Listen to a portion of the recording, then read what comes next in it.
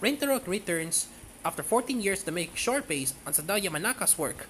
Rintaro is a director who has got some world-famous anime films under his belt, including works like Metropolis and Galaxy Express 999, the later adapting the landmark manga by the late Leiji Matsumoto, now at 82 years old. Rintaro is getting ready to return to the director's chair after 14 years. The project bringing Rintaro back is a new manga film based on the story of filmmaker Sadao Yamanaka and the making of the 1933 silent film Nezumikozo Jirokichi Itonomaki, the short silent anime film titled Nezumiki Jirokichi, a manga film dedicated to Sadao Yamanaka, will clock in at 25 minutes long and is set to premiere on March 20 at the first Niigata International Animation Film Festival. Featuring a script based on Yamanaka's original script and notes, and featuring scenes based on the production of the 1933 film. The only sounds to be featured will be narration by Mami Koyama